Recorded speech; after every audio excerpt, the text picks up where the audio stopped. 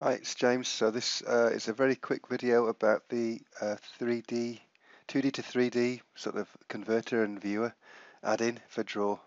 Um, so this is in the chemistry menu. I've chosen something which is this is currently flat. Now part of this is it adds integrations with.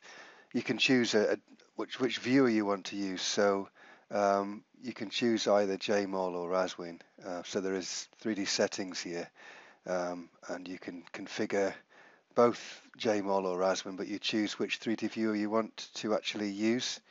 Both work, and then behind the scenes, this add-in uses an application which was the result of a which was one of the results of a Finnish PhD student wrote this program called Balloon, um, and it's the thing that's doing the energy minimization. Um,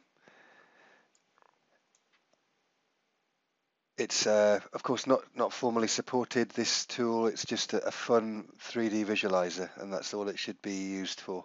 Okay, so with those settings in mind, what I'll demonstrate first of all is that this is currently completely flat. So if I go to the chemistry menu, I can, this is part of the add-in as well. I can do this push to JMol or push to RasWin.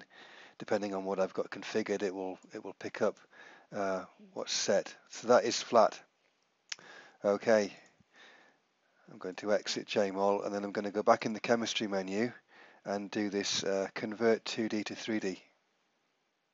So this is Balloon in the background performing some energy minimization, and at the end it gives you an energy minimization result, and then it asks you if you want to view the resulting 3D molecule in JMol or RasWin, depending on what you've got configured. And I can say yes there. It adds it to the canvas, and also I get the result in JMol, and it's now nicely minimized, and it's the football shape that you'd expect Buckminster fullerene to be.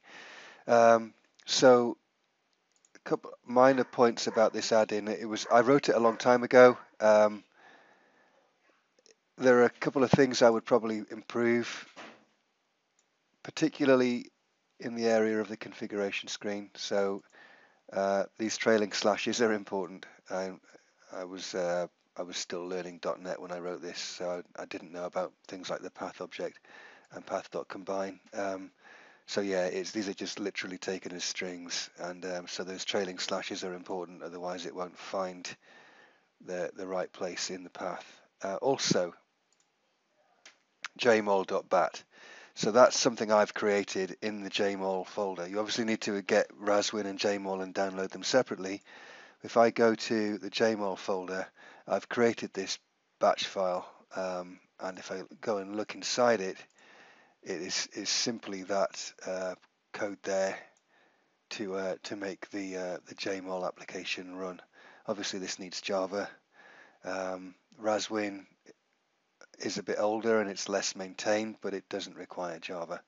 And as far as I'm aware, it still works. We can have a quick try if you like. So if I just change that to say RasMol and say OK, then I can highlight this structure again. So that's the thing we want to do the minimization on. Chemistry, convert 2D to 3D. And this time it should ask if we want to view in RasMol.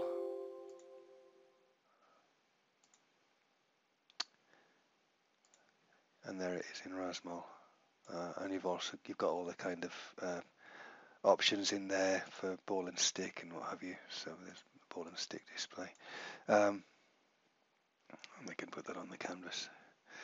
So yeah, and that also turns the push to JMol is now push to RasWin. So you've got that ability to put all three things in there. And that's it. Okay, so I'm quite happy to share this with you.